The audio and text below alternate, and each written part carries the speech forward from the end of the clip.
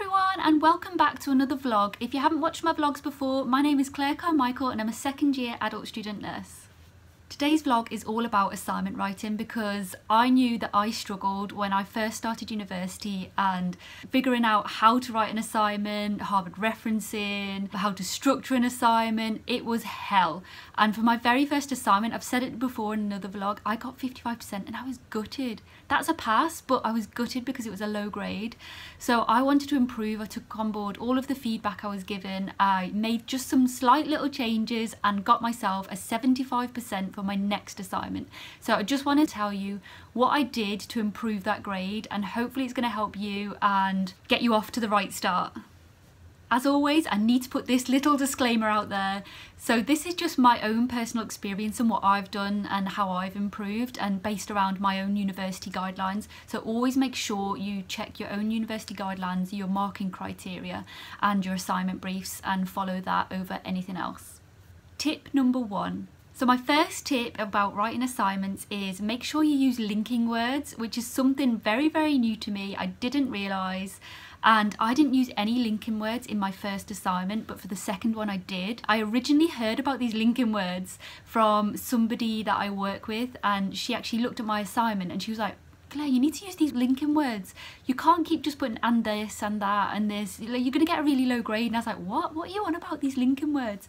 So use linking words like furthermore, moreover, nevertheless, nonetheless, however. Just those tiny little changes makes your assignment flow so much nicer. It links it all in, and I'm going to put all of the links below to the websites that really helped me with the linking words. Have a look at those and hopefully it's going to help you a little bit. Tip number 2. So you want to break your assignment down into small manageable sections. This will just make your life so much easier to write this assignment. So I start with putting little subheadings about what I'm going to talk about for each piece of my assignment, and I just fill in those bit by bit, and then I remove the subheadings and then just link it all together, and that just, it makes it so much easier to do rather than just get onto paper or your laptop and just write, because it just makes it just so much more manageable just to do piece by piece, chip away at it slowly, and it all comes together really nicely. Tip number 3. This tip I'm going to tell you is literally less is more, which sounds bizarre because you've got 2,000 words to write sometimes, or 3,000, 4,000, however many thousand words you've got to write.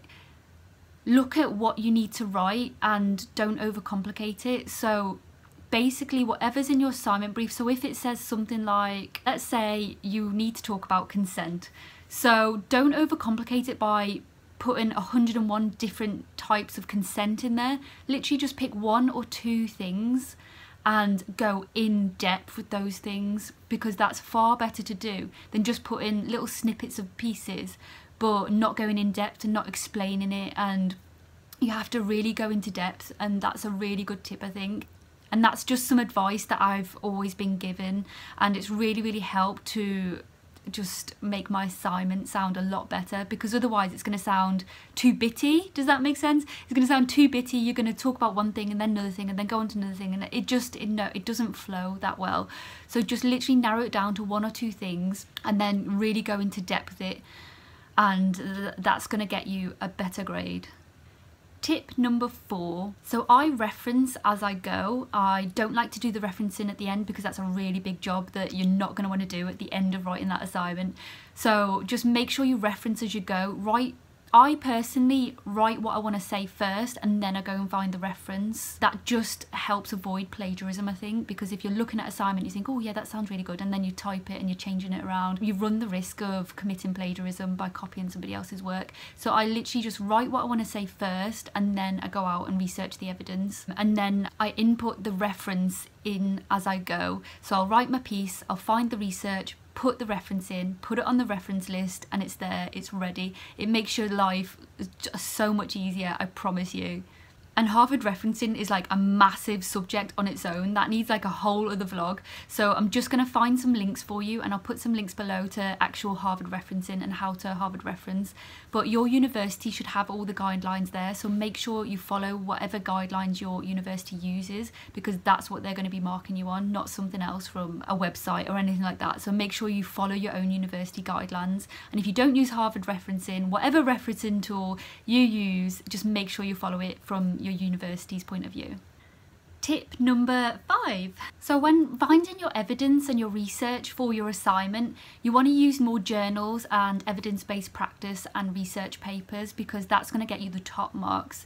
Because from a professional academic point of view, they like to see that. They like to see the evidence behind things. So they don't want to see books, they don't want to see websites, they want legitimate evidence. So if you can find research papers, research articles, journal articles, anything like that, it's gonna win you some massive brownie points. And that was also the main thing that was highlighted on my very first assignment, was that I used too many books, because I always thought that books were really good and I should be using books. And I think I used one journal article and it was highlighted quite clearly that I shouldn't be doing that. So I completely changed it. I went out, I got some evidence-based practice, research papers, all of that, millions of journals, and that I think topped my mark just up a little bit. Tip number 6. So with regards to your referencing and your journals and all of that jazz, you want to be putting in a reference every 50-ish words, 50 to 55 words. You want a reference, because that's a rule that I just stick to. I don't know why, it's just what I stick to. And the more references you can put in, the more research you can find, it shows that you've done a whole lot of wider reading and you're gonna get those marks. Tip number 7.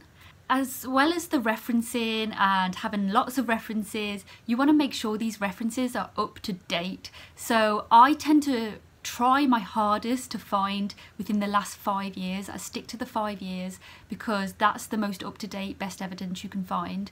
But if it's 10 years, it doesn't matter. But if there's something newer than 10 years, you need to use that over the 10-year one, just because it looks a whole lot better, it's more current, it's more up to date, you're gonna get more points for that. If you're using things from like 1990 and there's better research than that, you're gonna just lose a little bit of marks for that. But at the same point, if there's only research and that's the only place you can find it is from 10 years ago, it doesn't matter. The golden rule is, to be honest, between now and 10 years ago, but 5 years ago and now is the top marks, I think. Tip number 8. This tip goes to anyone that has an assignment where you can pick the subject to write about. My top tip for this is write about what you love, write about what you're passionate about, and then it won't be a chore to write, honestly. I've been quite lucky with the past couple of assignments because we've had a choice to pick between a few things, so I've always gone in what I love talking about, which is my current job that I do in sexual health. So my last one was on chlamydia, and chlamydia particularly in young people, and I really enjoyed writing that, so it wasn't a chore. I loved finding the research, I loved writing it, and if you do that, this assignment's going to be easy to write for you. Tip number 9. If you can critically analyse in your assignment, you are going to get the high marks, because that's what they want. They want you to critically analyse it. They don't want to just state facts. They don't want a description of something. They want you to critically analyse, and I think a lot of people really struggle with this. So I'm just going to give a little bit more, I think, information about how to critically analyse something, and hopefully you'll be able to understand it a little bit better, and I hope it really helps you with your assignment. Critically analysing is literally weighing up the pros and the cons and coming to a conclusion at the end of those pros and cons. So something I was told in a lecture that really helped me understand how to critically analyse was that it's a bit like choosing your mobile phone. So you're going out, you're looking for a new mobile phone, but you don't know which one to have. So you're weighing up the iPhone, the Samsung, you're looking at the specs. So what camera has it got? What body shape is it? What colour do you want? Do you want a case for it? What memory do you pick? All of these different things and features, you're looking at every single one. Okay, this one's better than this one, but this one's better than this one. Oh, good, but this is a bad feature of this one, but this is a bad feature. Okay, overall, I'm going to choose such and such mobile. And that is literally all you're going to do in your assignment. You're going to weigh up the pros and cons of something. So just to give you an example of this, for my last assignment I was discussing wound dressings and what type of dressing that I was going to use for a laceration on the wrist. So I was debating whether to use all these different dressings, but some dressings are specifically for sloughy wounds, some are for infected wounds, and this wound was literally just a straight cut wound. It wasn't infected, it was fine. So I was trying to weigh up the pros and cons of which dressing to use for that. And not only that, but I was weighing up the cost of these wounds, so which type of dressing was the most appropriate and the most cost effective for this type of wound. And that's literally all you're doing, and then you come to your conclusion. So I picked the dressing for that type of wound and the cost effective. That's literally all you have to do, guys. I say it is all you have to do. It probably is a lot harder than I'm making it out to be, so I am sorry. It's not that easy, I know, it's not simple, but when you just don't overthink it, just literally, do you know what, actually what I would do is put whatever you're talking about as a heading, put 2 columns, pros and cons, do your pros and cons in sections, and then come to a conclusion, just on a bit of scrap paper or something, and that might just help you write your assignment and write it critically. Does that make sense? I hope that makes sense. I'm so sorry if it doesn't, but that's, to me, that's the easiest way I can explain it, and I hope that makes sense and you understand, and I hope it helps you a little bit, but let me know if it does. Or doesn't. Let me know if it doesn't, because this is terrible if it doesn't, and I'll need to know how to improve to explain things a little bit better maybe. Last but not least, tip number 10. My last tip of the day is get somebody to proofread your assignment when you're finished, because it doesn't matter who they are, they don't have to be a nurse, they don't have to work in education. You might just make the slightest little mistake and you might not have realised, but just those fresh pair of eyes that hasn't seen the assignment before might pick up the spelling mistake, or you've put a full stop in the wrong place, you've started a paragraph when you shouldn't have. Those little things they can really pick up on. It's just so nice just to get someone just to scan through it and see if it can be improved, and it really, really does make all of the difference.